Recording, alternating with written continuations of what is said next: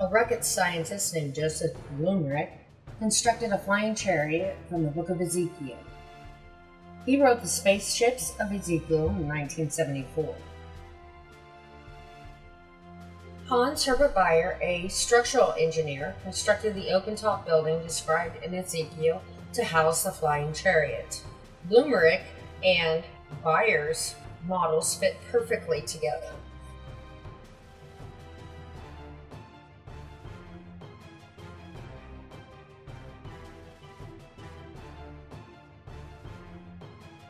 The structure Bayer designed from dimensions described in the book of Ezekiel are not similar but identical to step wells.